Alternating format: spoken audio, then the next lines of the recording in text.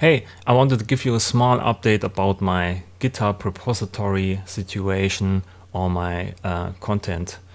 And because some people complained about that my GitHub is pretty big, it's basically 1.7 gigabytes in size, and I made some changes. I removed the samples folder and the contact patches folder. So now it's only 1 gigabyte in size, much smaller.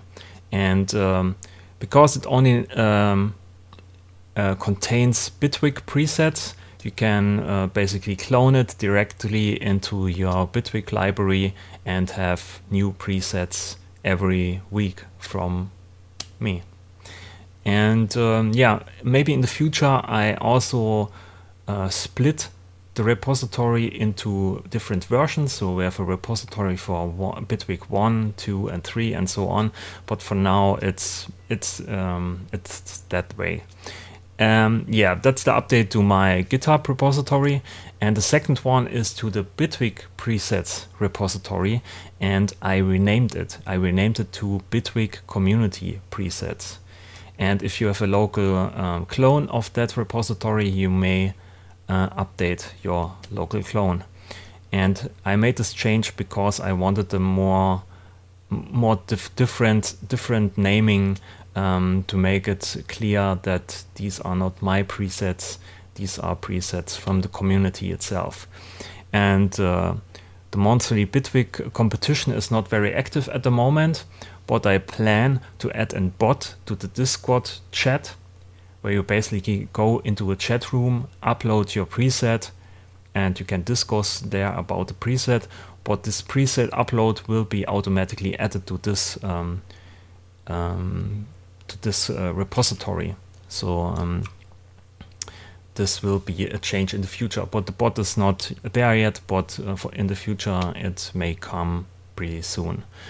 And the third change is I made also a change to the preset party app, which is the application you can use as a standalone application for your computer, and where you can basically update all the repositories or your local copies of the repositories.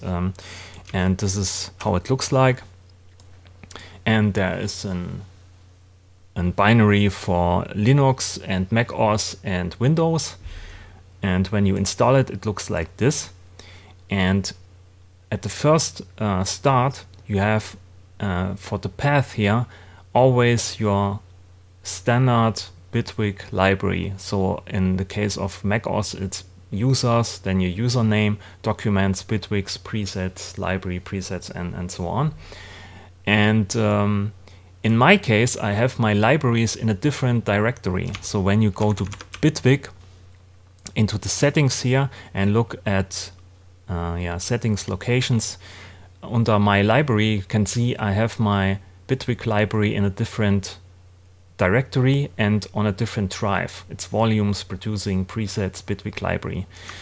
And I want to clone the GitHub repositories directly into this library. So I have to make a change to this path here with this button. And then you go to producing, presets, Bitwig, Bitwig library presets, and then I select open. And I change this path here. And all I have to do now is, if you look at this is this directory, if you look now, when I hit download here, it will be automatically created local copy of this GitHub repository, and you have all your presets inside there.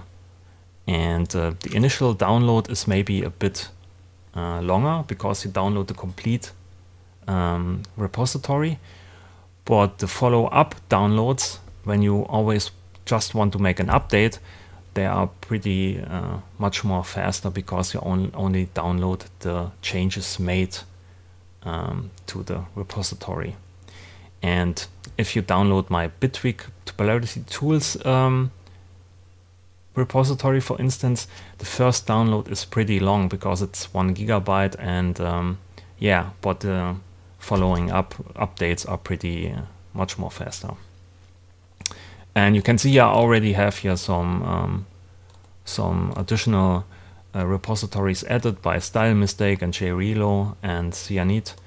And if you want to have your GitHub repository inside this app, then just mail me or write me a message here on YouTube or on GitHub, and it will be added soon. So the big benefit of this app is when you use the directory inside the Bitwig library, that all the changes you download are instantly available inside GitHub, inside Bitwig. So you have all your presets basically ready in no time. You open the standalone app, hit download, it's updated, then you go back into Bitwig and you have your presets inside here. So there's no downloading and figuring out which directory and so on. It's pretty fast, it's pretty easy, straightforward.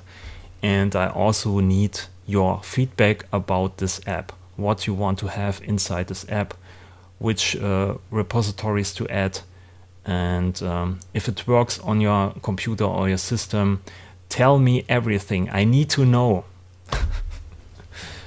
And yeah, you can also see I have made some interesting links at the top, so you can basically instantly join Discord here with a click and go to your Bitwig account. And yeah, that's the update about this app. And something, if I have more changes, no, I think that's it. Yeah, I close down this video here. Give me the feedback. Thanks for watching, and I'll see you in the next video, and bye.